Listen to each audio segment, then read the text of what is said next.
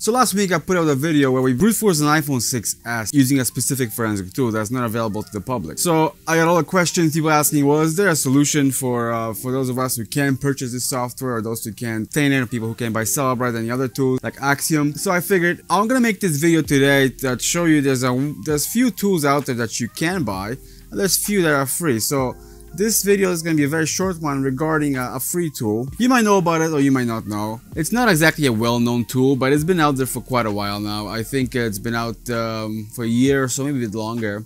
So this specific tool is for brute forcing phones.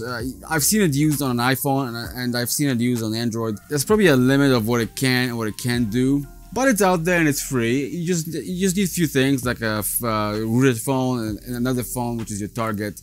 Whatnot. But before I start, make sure you share and like this video. It helps the channel. Drop a comment, drop a like.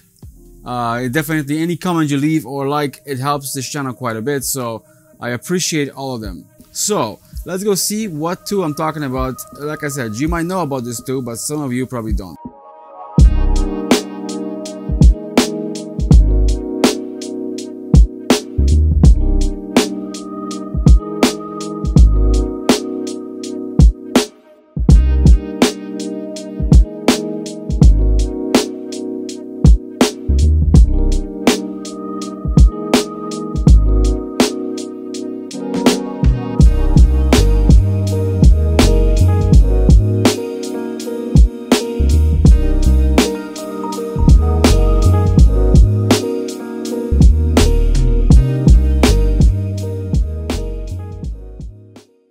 So the tool I'm talking about is Android-PIN-Bruteforce.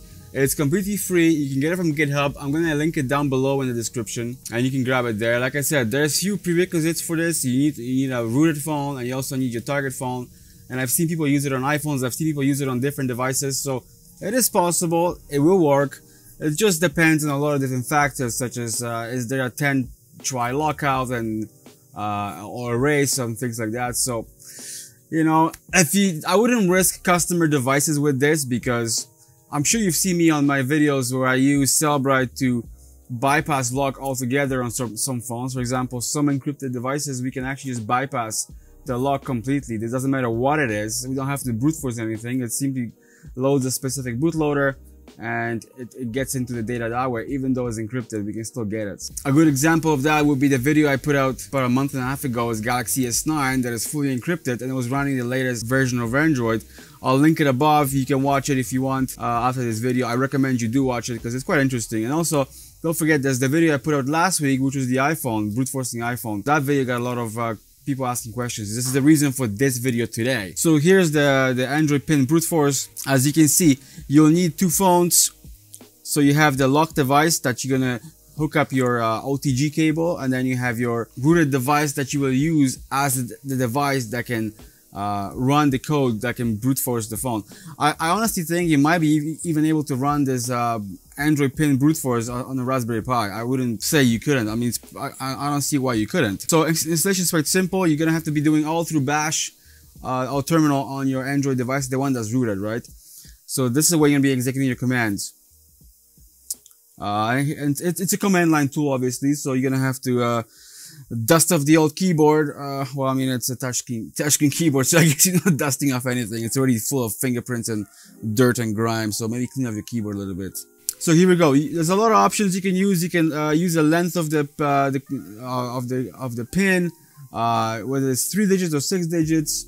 You can also optimize your pin numbers, so you can go from specific numbers if you want. This is just like the other thing I showed last week, where we can set up specific numbers that we want to brute force.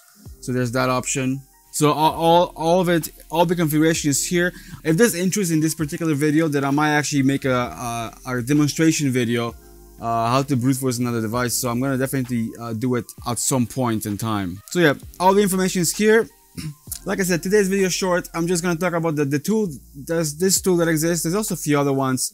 I know that there's another company that makes a brute forcing tool. So go to this website, check it out.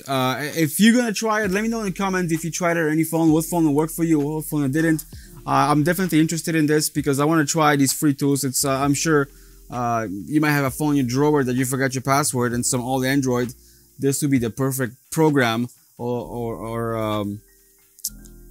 this would be the perfect program to use to brute force these passcodes, because, you know, I don't think you want to be, if it's not something important, then, you know, if you want to spend the money for the unlocking, I mean, this is your option, I guess. But if it's something important, you should definitely send it out. Don't play with customers' devices either. You're gonna lose their data. Don't try to save a buck. If it's something important, then I wouldn't be really risking someone's data like that. So yeah, that's it for this video, and I'll see you next week.